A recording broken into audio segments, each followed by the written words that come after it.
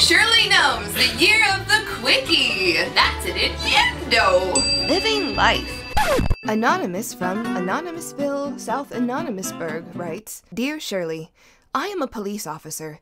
One of the most memorable calls I had to go on was a sudden death. The house the people were in was a flop house for homeless people. One of the men and women were having raunchy homeless person sex. For unknown reasons, the woman was on the bottom eating fried chicken while having sex. He was going to town on her and she was moaning and enjoying herself. Then stopped. He spent another 5 minutes or so and finished himself off. Her moaning was her having a heart attack.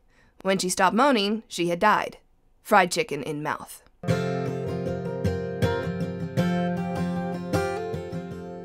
You say the reasons are unknown why she was chewing on a chicken bone, but I see it clear as the light of day that a woman was living till her very last day. You gotta take the hand that's dealt to you, live hard and fast, bitchin'. Sometimes you just eatin' fuck on the floor of a totally shitty soup kitchen. Sometimes you gotta keep on fucking even though underneath you your partner is dead.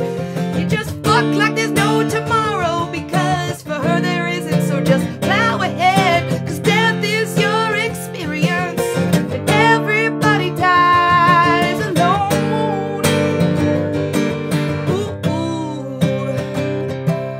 But some people go out living more than the rest of us will ever know, eating and fucking and chewing on life like you're chewing on a chicken bone.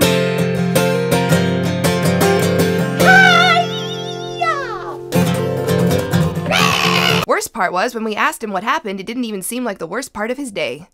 Meh, still had sex.